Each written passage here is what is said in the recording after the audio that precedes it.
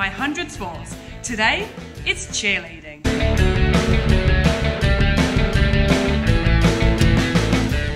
We started off by doing some basic stunt drills. However, I say basic, we concentrate all the time because you're holding a person above your head.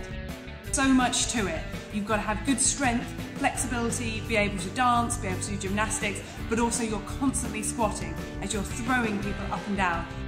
Holds and the big stunts, there's obviously a massive amount of teamwork, so it's really great to see everyone working together and how much they trust each other.